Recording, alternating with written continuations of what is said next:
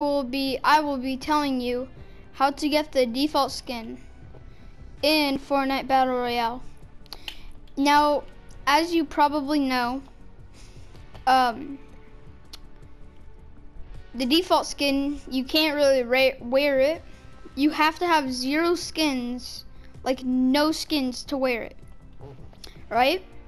And obviously, I am the default skin right now. But if you don't know, I actually do have skins. Like let's not put on the vortex because then vortex is in. It'll show you guys how to do it. But so basically, if we can hit 50 subs, and if everybody who watches this video leaves a like on this video in the past, I don't know, like 72 hours or whatever 3 days is, then there's no time limit, okay?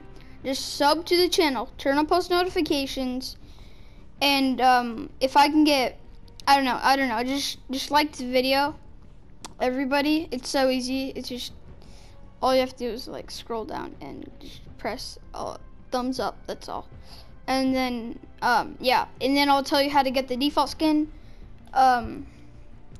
Obviously, I have skins, and I have the default skin. But, yeah. So, yeah, I will be ending this video here. And, yeah, peace out, guys.